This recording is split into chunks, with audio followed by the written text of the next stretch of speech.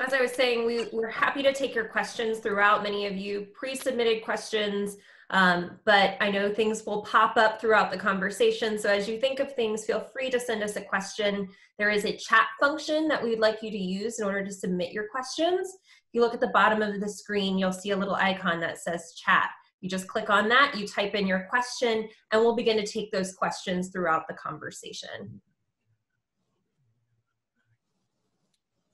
Terrific. Should we get going? Let's get going. Looks like the count is still growing a little bit at the bottom, but why don't we get started? First of all, thank you for taking an hour at the end of your day before dinner to join the call. I'm delighted to say this is our third town hall. We'll probably do at least one more before the primary on June 2nd. And we're very open to suggestions on topics. So our first one was on crime and public safety. We did a second one on economic development, and now we're doing transportation tonight.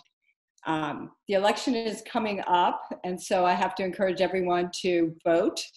You'll start getting ballots in the mail as early as next week. And we encourage anyone who has any concerns about your registered address to check with the State Board of Elections website to make sure you get that ballot, sign it, and get it in the mail on or before June 2nd. And you could also volunteer on the campaign. We've had great success with people helping us recently with phone banking, texting, picking up yard signs, and that's very helpful as we go into the final stretch here. So let's get to this topic. It's interesting when I talk to people about Baltimore across the spectrum, people feel that transportation is one of the biggest issues holding this city back. And in the 5 areas I defined in my campaign issues, this was one of the 5. We have a city that is really designed for automobiles at the same time that we have at least a third of our residents without access to a car. And in some neighborhoods, that percentage reaches 70%. If you talk to almost any constituency, they're unhappy with our transportation system from a environmental, climate change, air quality perspective, from the equity perspectives of access, cost, and connectivity for people trying to get around the city. People are unhappy about the safety issues for pedestrians, bicyclists, and every other form of transit that's not a car in Baltimore. So it seems that on many dimensions, we are failing in terms of delivering a basic component of a high quality of life in a city, and that is transportation. So that's what I'd like to talk about tonight. In the beginning of the campaign, we put out a issues paper called Making Transportation Work for Everyone. And in that paper, we outlined a few broad themes, the first being more local control over transportation. We're unusual as a large city in having the state run our public transit system. And I think that if Baltimore were to partner with our surrounding counties for a regional transportation authority, we would have a better control over our transportation decisions and could exert much more force in terms of making the changes I think we need to make. I also talked about the need for a strong bus rapid transit system. We can get into that, but it is basically providing more bus lanes, more dedicated streets, more rapid, frequent, and more accessible bus service that would particularly work in that east-west corridor that the Red Line was supposed to serve, that is particularly hard for people to transgress in Baltimore. I said we need to make the city safer. We need to finish the Complete Streets plan, which is currently a resolution, but it needs to be an ordinance. I give a lot of credit to the people that have worked on that over the years, but it's been 10 years since Complete Streets first put out a plan, and I think it's time that we brought that one in for a landing. And I also mentioned the need for students to have greater and more equitable access to public transportation. We give students free bus service for certain hours and for certain distances in the city, but I think it's limiting school choice, and I think it's harming kids that are trying to work or participate in after-school activities or weekend activities. So we wanted more access there. So those were sort of 4 big issues that we talked about in the beginning. Since launching this campaign, I've talked to so many people and so many groups about transportation issues in Baltimore. And I know that it is not for lack of trying. that we are addressing these transportation issues. But I think it's time that we start to get some of these things done. I talked to the Transportation Alliance. I'll show you a few of these things. They give Baltimore a grade of D. This was in 2017. And they were looking at things like access, income, state of repair, reliability, walkability, commuting times, air pollution, physical activity, healthy activities, congestion. On every measure, Baltimore was getting a failing grade. And I think if they updated this report to 2020, I don't think the grading would be much different. I also went back and read the transition plan from Mayor Pugh. This was the Transportation Committee. And it's startling how many of the issues raised in that plan 5 years ago have not changed today. This week, we got the Complete Streets manual was released on Monday.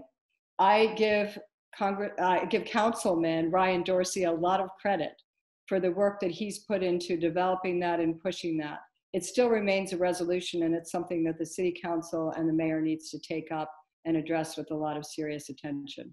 So I would get behind Complete Streets. It's a great plan for making our city much more accessible to bicyclists, walkers, scooter users, every form of transportation that makes our streets safer and more accessible for people living in the city. I also recognize that the state put out in the past month a draft plan for a regional transit plan for Central Maryland, and I give Delegate Brooke Learman a lot of credit for pushing this project. This is a good regional approach for looking at transportation issues. It does not include any recommendation for a regional transportation authority, but I think it's a draft worth looking at in terms of all the ways it approaches our transit system in Baltimore. And they're asking for public comment on June 18th. I can't do that before June 2nd, but I plan to comment on this draft after we get through the primary, because it's raising a lot of good ideas and important issues. It does point out in the case of Baltimore City, the sheer number of transportation options we have besides driving. We have buses, we have light rail, we have hard rail, we have a water taxi system, we have the Charm City Circulator. None of these things are particularly well connected, and they require different fares. And it's a very awkward system sitting on top of our city. And I think we need to think about how we can make this all work better.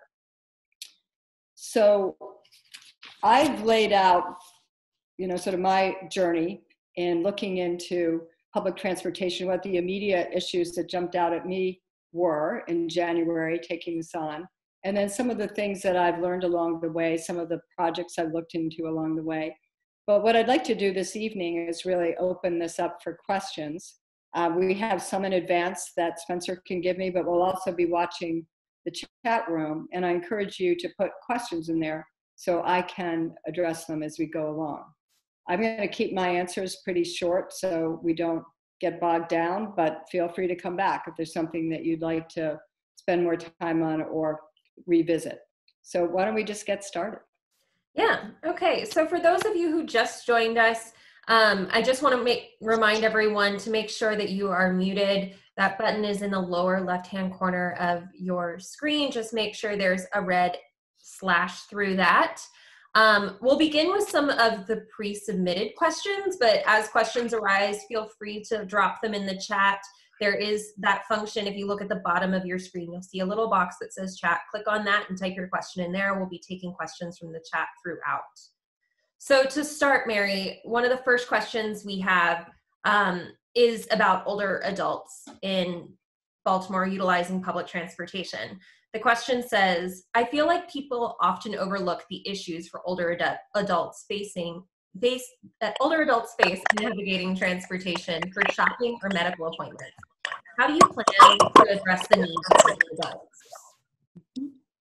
Having a little trouble hearing you, Spencer, so maybe you can get closer to the mic, but I think I got the question, which was about older residents and how are we addressing their needs. And I think that is a great question as we confront the realities of the demographics of our city and our nation. It struck me looking at so many of these plans that they don't really call that issue out very much. And we know that only 40% of Baltimore City residents live within half a mile of a public transit bus stop or hard rail or access to public transportation. So I think that should be something that we focus on a lot in terms of accessibility, looking at the population in the city and where we need to make sure we have to provide more accessibility.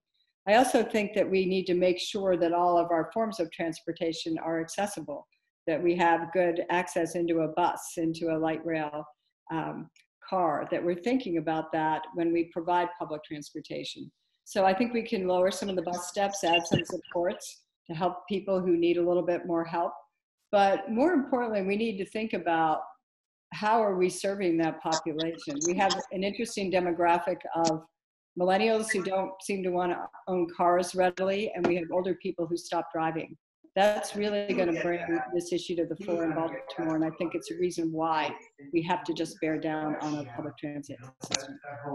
Hey, go, visit Rahola Beach. Can everyone please needs to mute go on mute. themselves?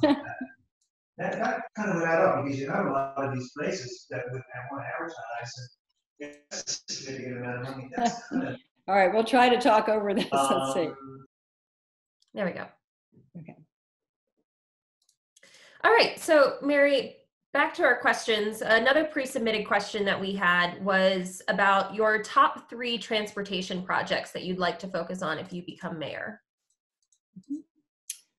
Well, one thing that's just come up very recently that I wanted to air on this hour because I think it might be quite useful this year is introducing in 2020 for the rest of the year a fair holiday.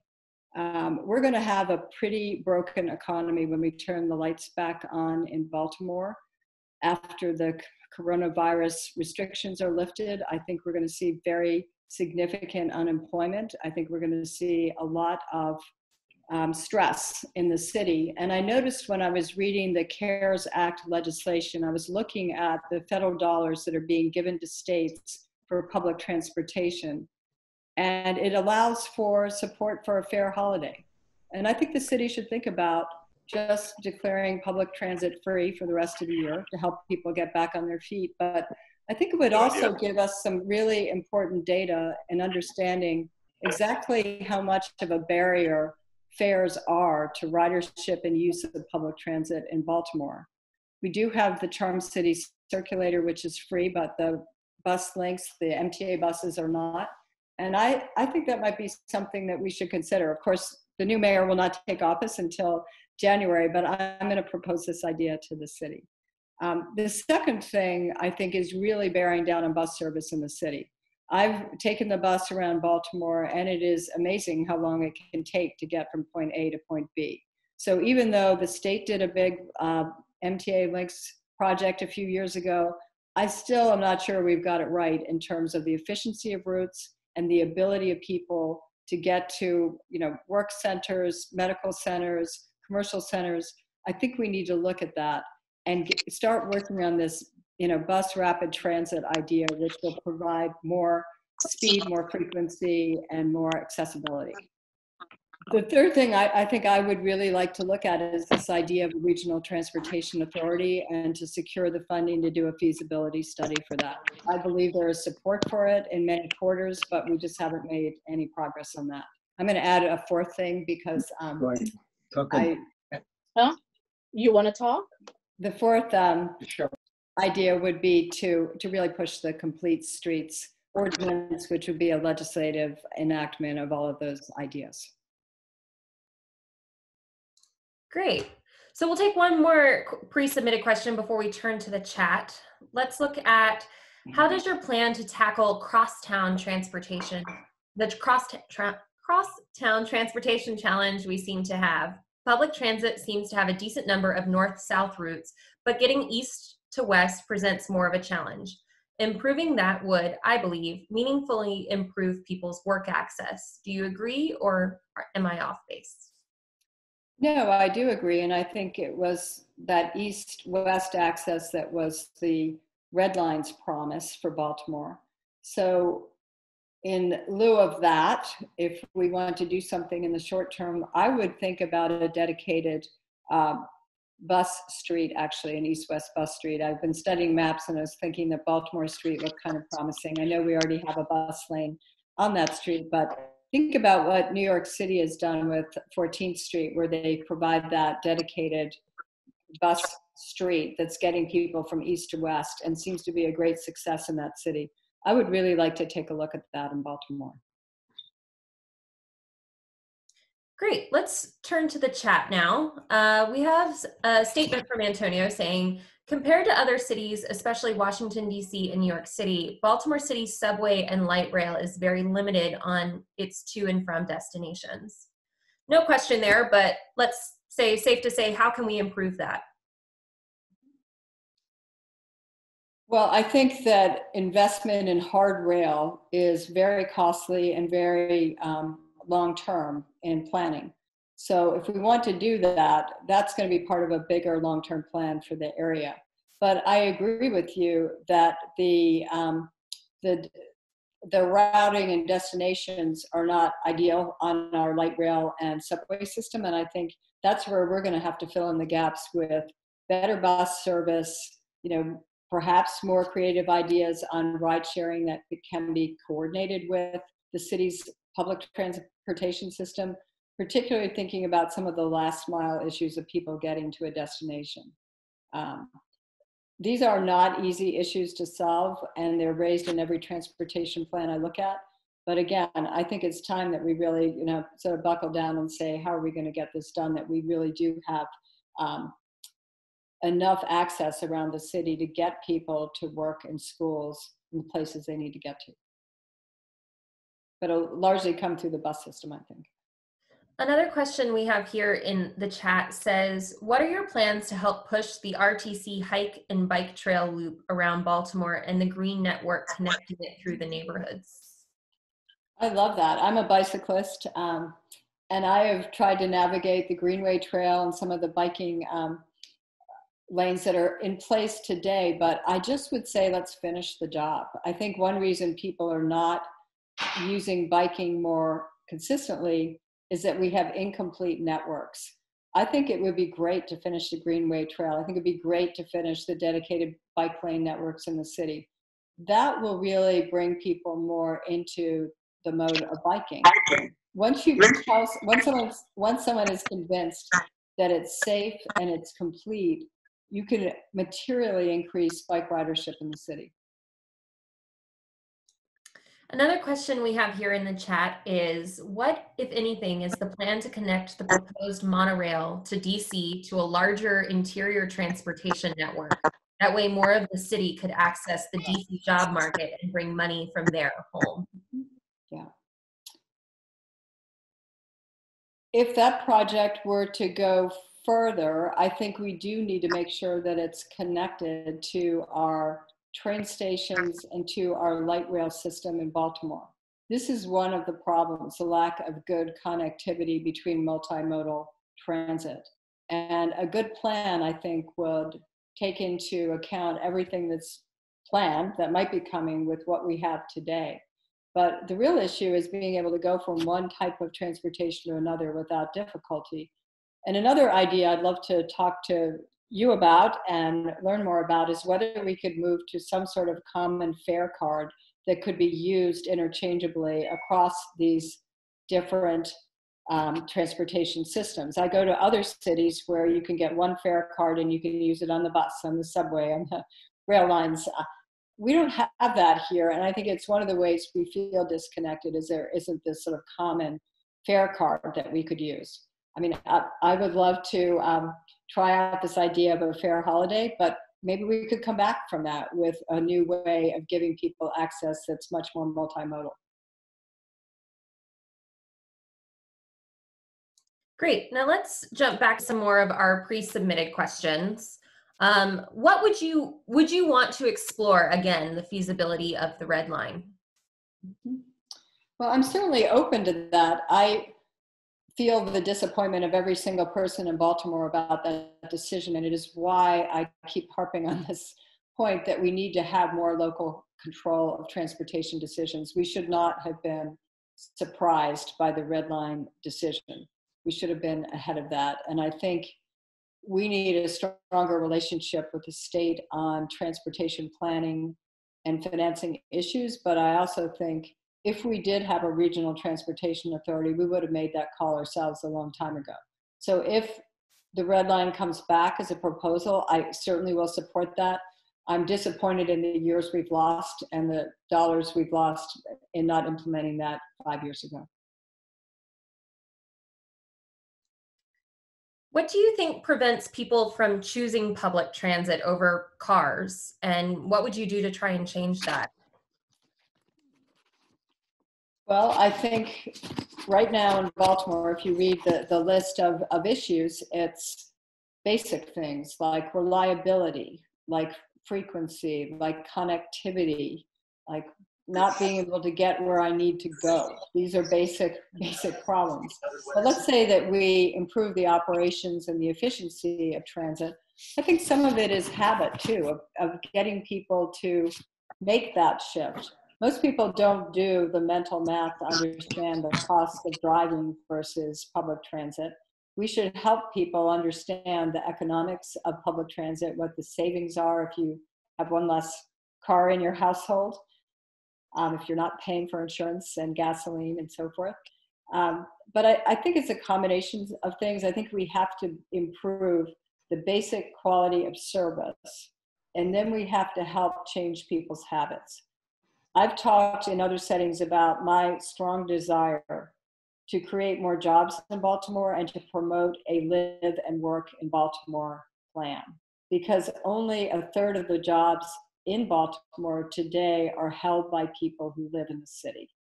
So that means 2/3 of the job holders are commuting into the city, creating an enormous amount of congestion and car traffic. If we could put more jobs in the city that are held by people who live in the city, we would be reducing the reliance on cars. Ideally, creating jobs that are walkable, bikeable, and much more accessible to people living in the city. I think those are some of the things that come to mind on that one. Our next question is, pedestrians and cyclists are killed entirely too often. What is your plan to reduce the number of people injured and killed in traffic every year? The numbers are really shocking. If you look at Baltimore, we have such a disproportionate number of injuries and fatalities relative to our population and other cities. And that's telling me that we have not implemented the safety provisions we need for people to walk and bike in the city. So I think one thing is clearly law enforcement of speeding violations, traffic light violations, thinking about the correct speed limits in the right places to make sure that we don't have traffic that's moving at high speed in areas with bicyclists and pedestrians. But I also think if we finish the job in terms of a bike lane network that doesn't have areas that are unfinished and dangerous for bicyclists, if we think about the sort of architecture of streets and the safety things we can do, like signal priority for bicyclists to turn before cars turn, things like that, we could materially, reduce some of the safety issues. Some of it is not very high cost. It's simply new pavement markings and paintings. I know that many neighborhoods are, get up in arms about these things. And I think that it does require a lot of community engagement and a lot of community work to introduce new ways of transit in neighborhoods and help bring people along so they support things and that they've had their voice and they understand, the benefits of this. So I think we simply haven't made the kinds of investments to complete plans that would make it easier for bicyclists and certainly safer for pedestrians in Baltimore. There's a process around this and we have to honor the process and involve the neighborhoods and communities, but I think that's what we should do. Great. I'm going to hop back over to the chat. Again, if you guys would like to ask a question, please feel free to drop it into the chat box. You can find the chat function at the bottom of your screen. And also just a reminder to make sure that everyone is muted so we don't get that background noise and feedback. So the question that we have here in the chat is from Dick, and he is asking, will you talk about the impact of the estimated $100 million revenue deficit due to Corona on your transportation plans? Anything in particular that we can do without large costs? Mhm. Well, the MTA is the largest funder of public transportation in Baltimore. The city is responsible for streets, highways, bridges, traffic lights. So I think here it's going to be critical to be working closely with the state. There is money in the federal legislation to support local transportation systems, and we need to make sure that we're getting every dollar that Baltimore is entitled to support transportation during this period. I also think that the city could do more with the Department of Transportation. There was a call in Catherine Pugh's administration and her transition team to develop a 5-year plan. I haven't seen that 5-year plan was completed. I think this might be a good time for the city to start doing that, maybe in advance of moving towards a regional solution. But I think that's the place that I would look at to see how is the city using its budget? How are we deploying funds, particularly the highway user fees that we get from the state? Those monies were cut back after the financial crisis and last recession. They have not reached the level they were at in 2007. But there's flexibility in the use of those funds, and I think the city could be choosing how to dedicate those funds correctly for transportation needs in the city. I'd also like to take a look at all the fees we incur in the city for traffic violations, for parking violations, to see how we are aligning the fees we're collecting that are transportation related with the transportation needs that we're talking about here. But to answer your question, Dick, I think this question on coronavirus aftermath and funding is largely a discussion we should be having with the state of Maryland. So another question we have here in the chat is a more positive light. What are we doing correctly that needs to be amplified or augmented? According to All Transit, we were a top 10 city in transportation nationwide in 2018, and we fell to 13th in 2019, but that's still pretty high. Well, as I said, I think there's tremendous knowledge about public transit and transportation needs in Baltimore. It is not for lack of good thinking and work on these issues. And I think an example is the Complete Streets plan, which I think it represents very good work. I still think that I would not give us high marks in terms of implementation of a lot of the ideas that have been recommended. And in some cases, not just going the distance to finish something that has been started but is not in place yet. So I think that's the reason why we might be getting high marks for good policy and good thinking, but we're not getting very high marks for good execution in other quarters. Well, speaking of Complete Streets, we did have a pre-submitted question asking if you could explain a little bit more about what the concept of Complete Streets is. So Complete Streets is sort of I guess I might call it almost a transportation philosophy of thinking about how to use our city streets differently. I began by saying this seems to be a city that's largely designed for automobiles in a population that has a very high percentage of people who don't drive or have access to cars.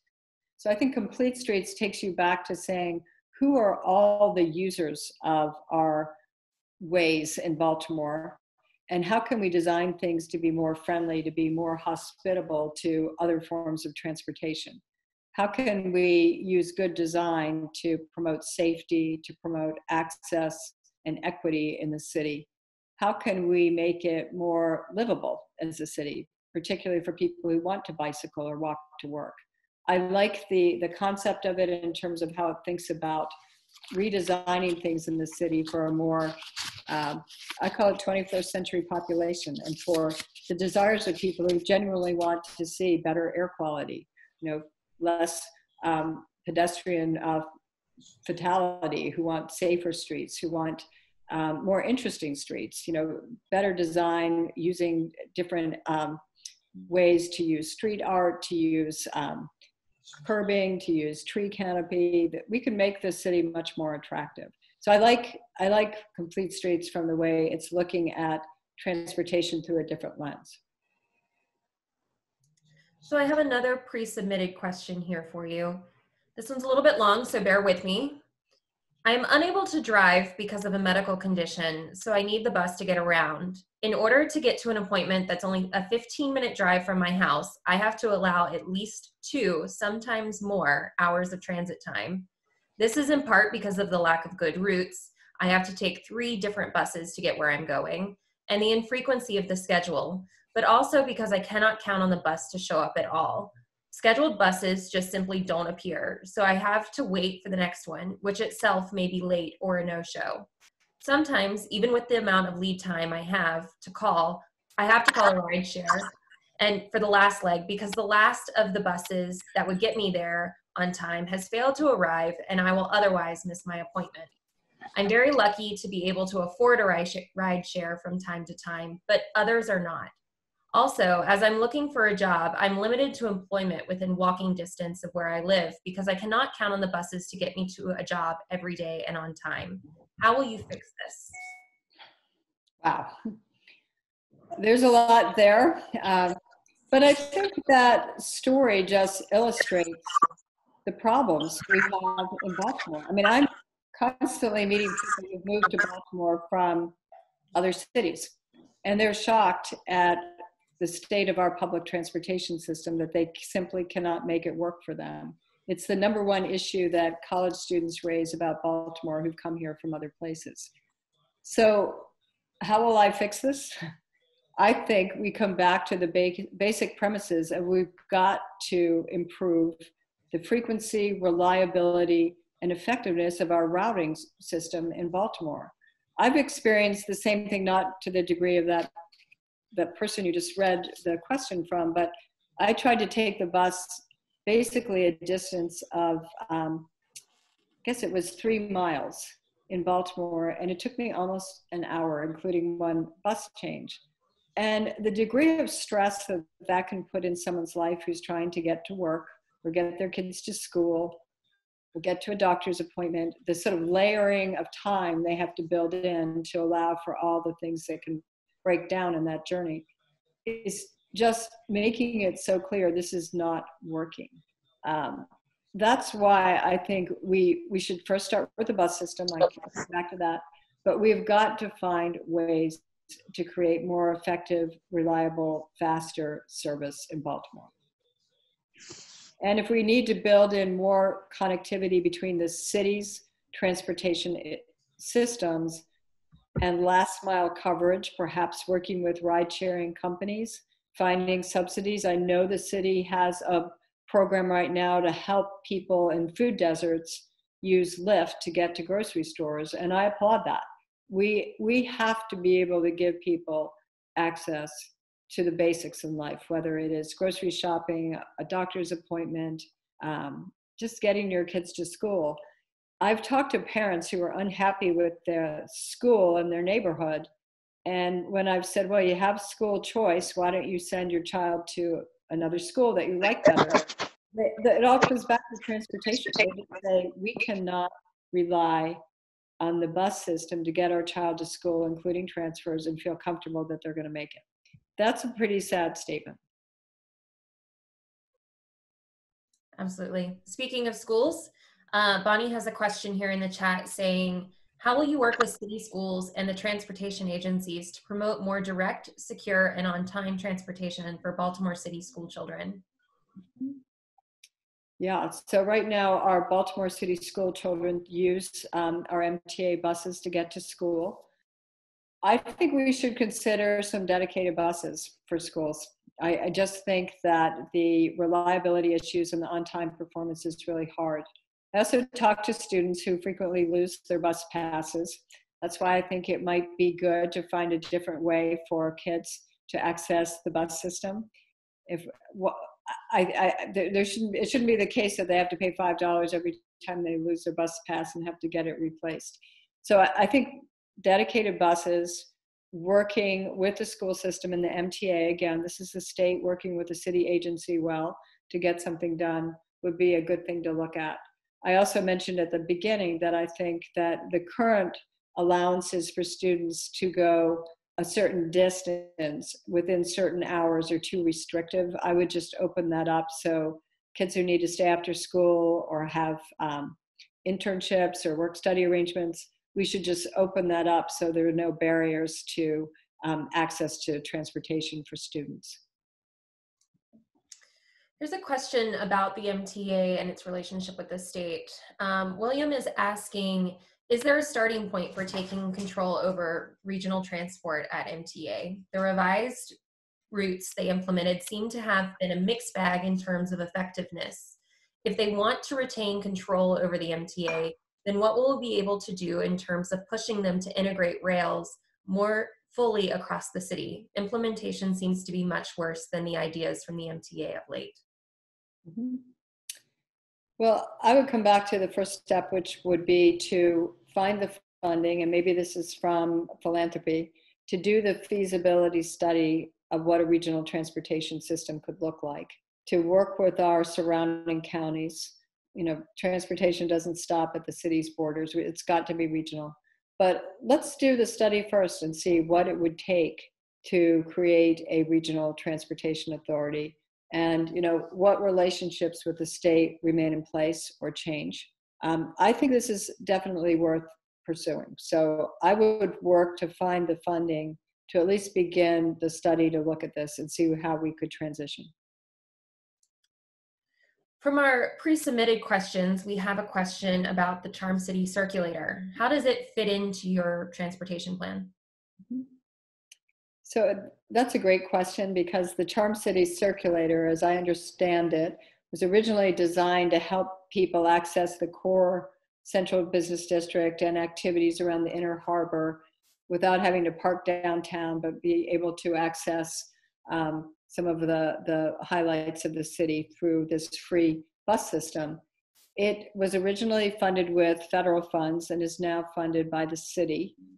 It has 5 different routes in the city, much of which has been criticized as serving the more affluent parts of the city and not some of the most needy parts of the city. So we have this odd situation, which is this city-run free bus service that sits on top of the MTA's bus service, and sometimes even has duplicative routes with the MTA, and is not arguably serving the people who need it the most. We're not providing free bus service to the people who may need it the most.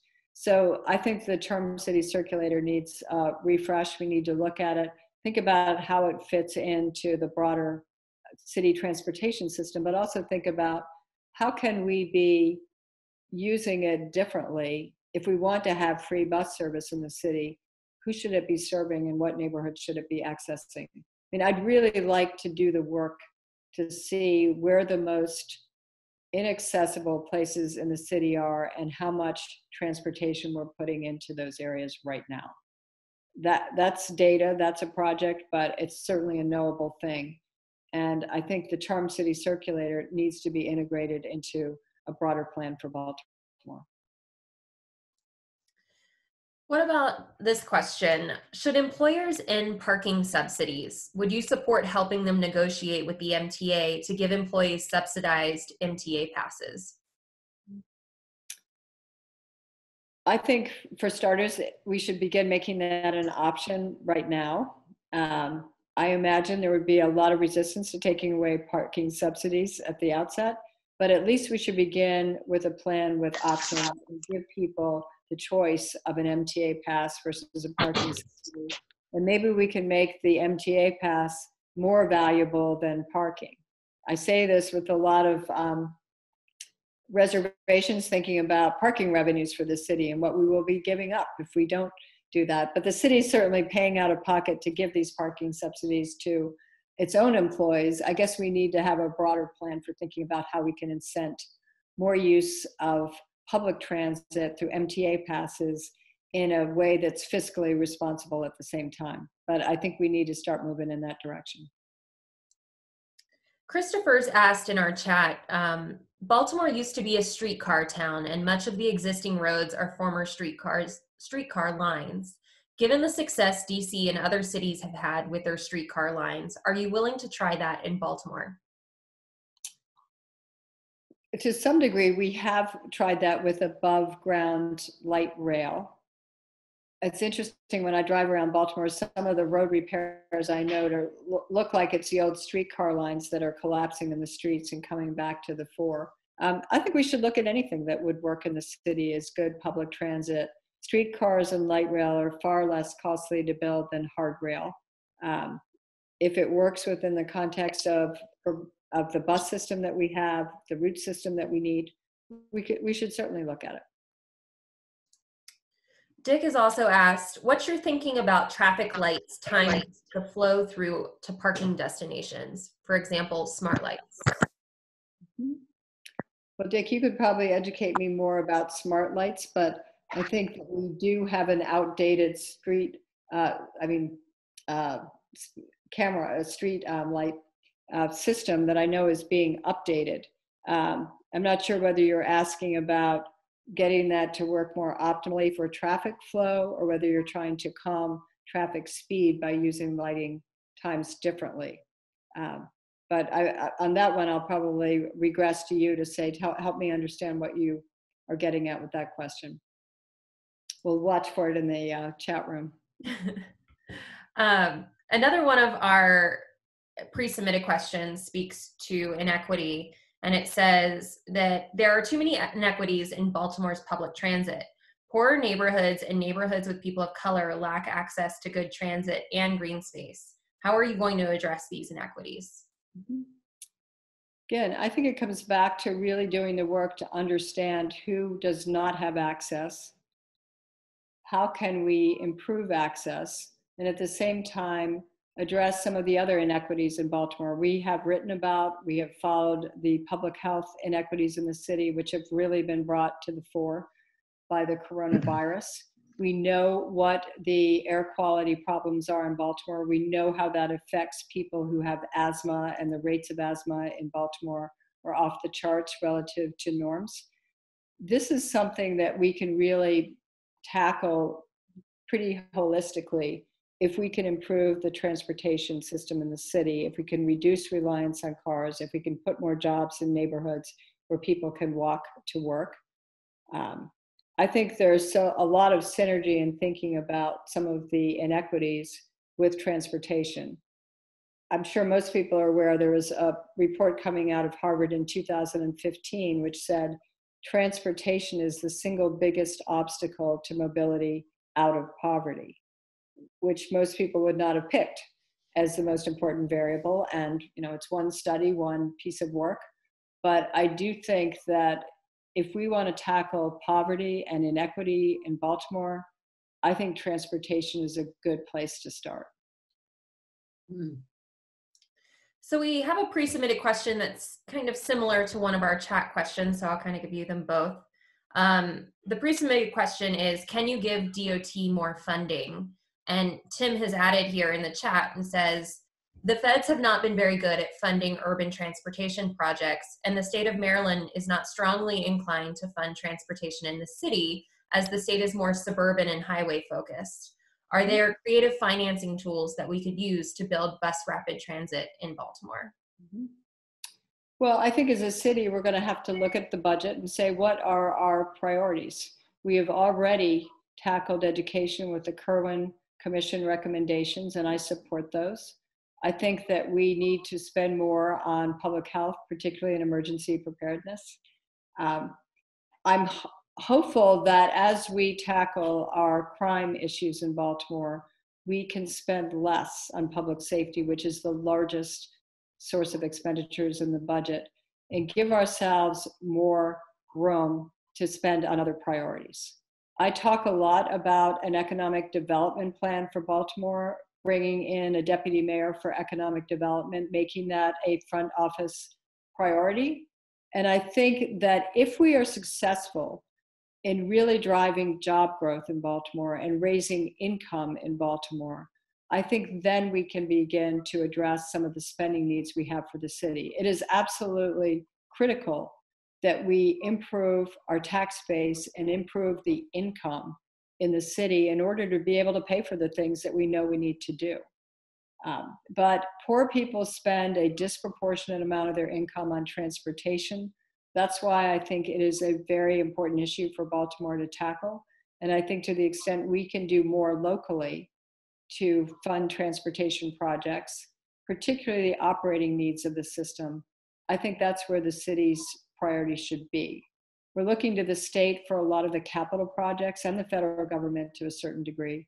That program looks underfunded relative to the needs. It's another reason why we need to work hard with the state to make sure that we can get the capital improvements that we need to make in transportation. So also in the chat, you're being asked if your plans for transportation vary with significance from other mayoral candidates, or is it more of a matter of emphasis or priority? Well, I sat in one transportation forum with a number of the other candidates, and I certainly heard strong support for things like the Complete Streets program. I don't think anyone else was talking about a regional transportation authority, which I do think is something I would support and I'd like to see here. I also think that I've probably dug deeper into the numbers, looking at things like the highway user fees and how they could be repurposed in Baltimore, how we might be able to use federal aid differently in Baltimore. But I would say that every candidate recognizes that we are not where we need to be in terms of transportation issues in Baltimore. And there are varying levels of sophistication in the proposals that I've heard. But the important thing is to put someone in place, put a mayor in office, who's going to get some things done. I'll say what I said at the beginning, which is I'm really struck by the number of plans, the number of proposals, the number of unfinished business in this area that is not for lack of good thinking and not for lack of good intentions, but we simply have not been able to move the needle on a number of these things, and I think it's time. So Lisa is asking how supportive you are of technology that would be open to progressive options to introduce better transportation modalities. For example, if Elon Musk wanted to build a Hyperloop and connect Baltimore to other cities, would you support this? Mm-hmm. Absolutely. I think that we need to be as smart as we can in using technology and thinking about new ways that we can get more efficient, more productive. I think that that connectivity issue is part of her question and how we are helping people in Baltimore connect to other modes of transit, and particularly looking at our position on the East Coast, we should be very open to that. So Lisa has another question. She admits that this may not be solely transportation focused, but certainly related to transportation infrastructure.